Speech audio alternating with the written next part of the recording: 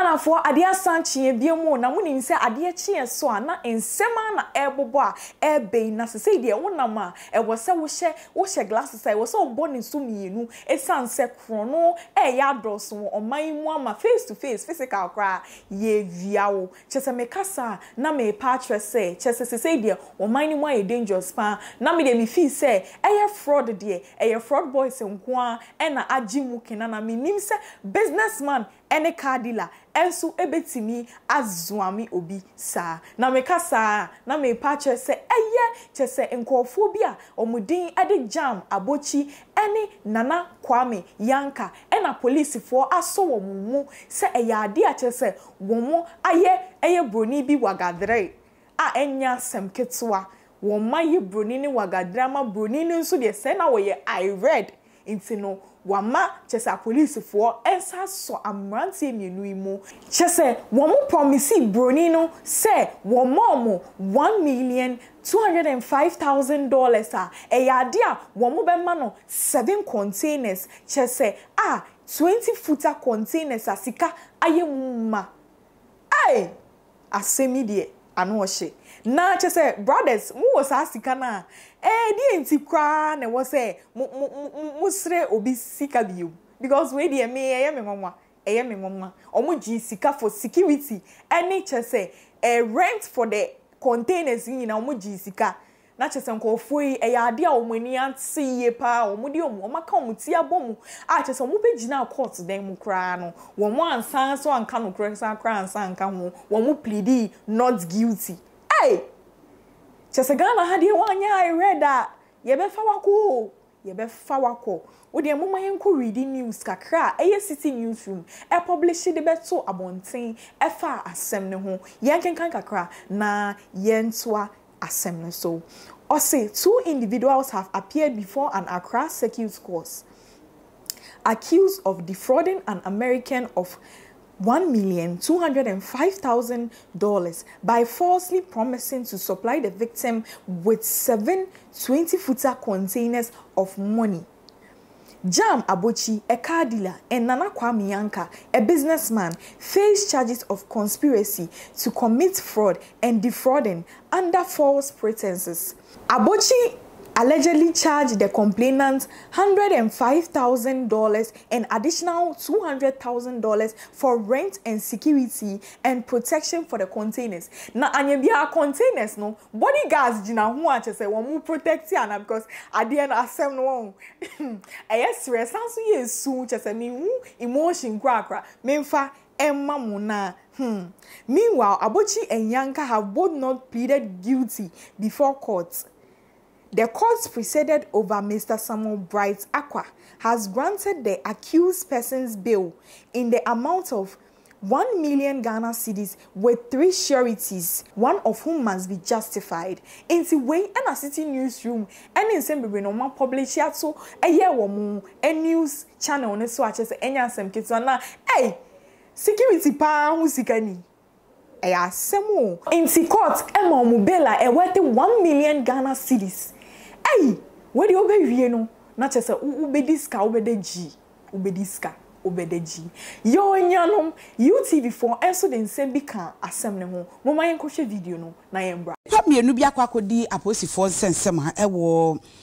aposifo nsem nam so ama Accra Circuit Court wo mo akwasetena ewo so sa nipa mienu kwadu ade abom ni se wo mo abu American ni bi na eye $1 million $205,000 dollars no dollar bunabuni bi no mabu nipa kro no de afaso se wo mo ebe ma no 7-footer 20-footer container mako enson a sika ye muma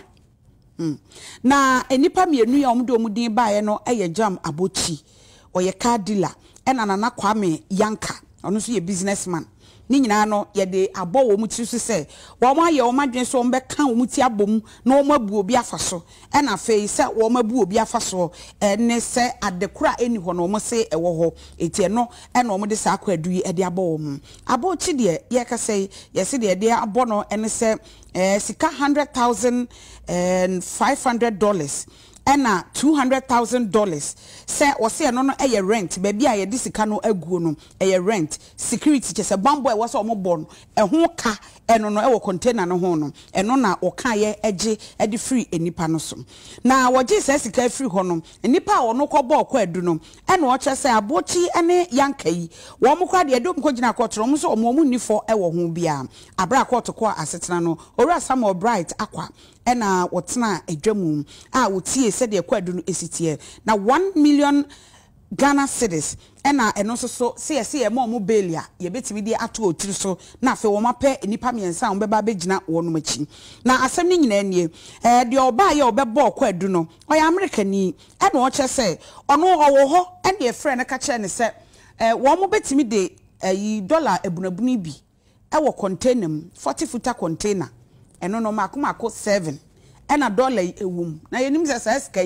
ska bi sa esi Ghana ha sei na baby esi ene se do mesi abɔ ho ban no ene kwan ya ombefa so obetimi ayi no age se sa ena wo mo eye no eno na wo mo ekɔ charge America ni sa $1 million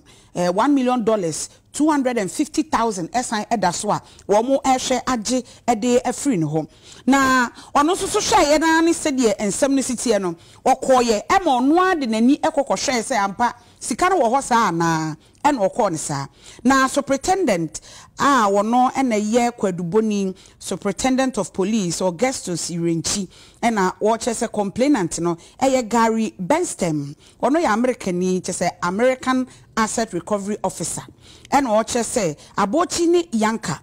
wo mo eti so tuom ene chantan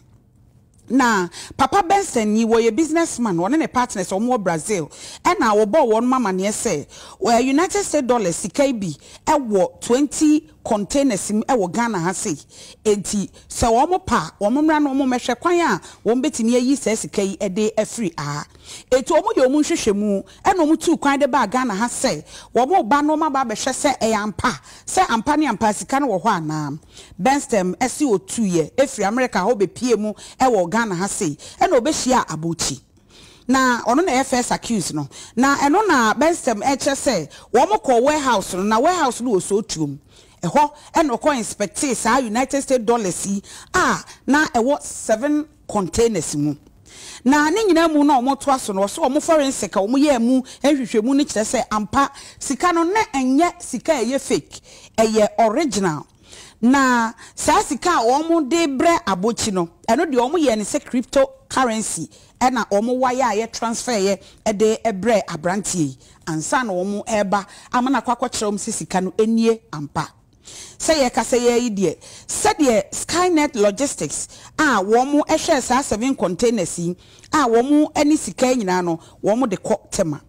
na sebeye ama wo mo nsa ka sa sika de sa ampa ne ampa wo mo de ano eno na ho akwakoye asem yi ene eho a enam so ema abochi ene yanka ya so mu se ku no mo meme kyerɛkyerɛ mu sɛ de ensem no esitie eti asem we de megide sɛ epanifo ye be de akyire sa akopem sɛ ye betimi ehunu de atwa mu ampa